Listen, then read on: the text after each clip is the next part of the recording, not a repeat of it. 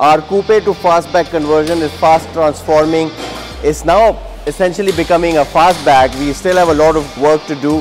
We have the strength panels that will come in behind this skin, and then we'll be adding more strength because this car will have a Coyote 5.0, 460 horsepower. Original car was about 200 and something. So we need to strengthen the passenger area much more than was originally there.